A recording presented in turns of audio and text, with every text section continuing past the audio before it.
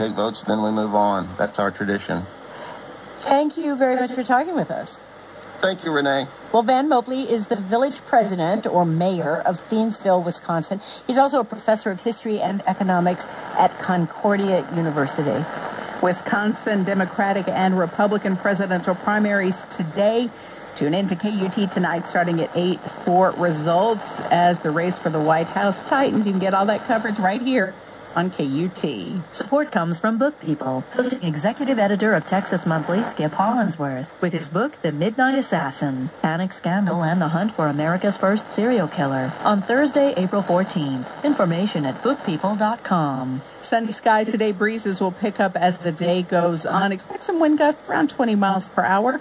High near 83 degrees. It's 57 right now in Georgetown. Support comes from Stateside at the Paramount, presenting actress and singer-songwriter Rita Wilson for an evening of music, Saturday, April 9th. Tickets at austintheater.org.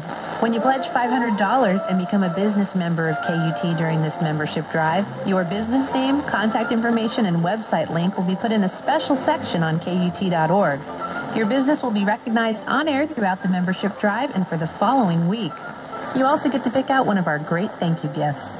Your very generous pledge of $500 will identify you as a supporter of great public radio here in Central Texas.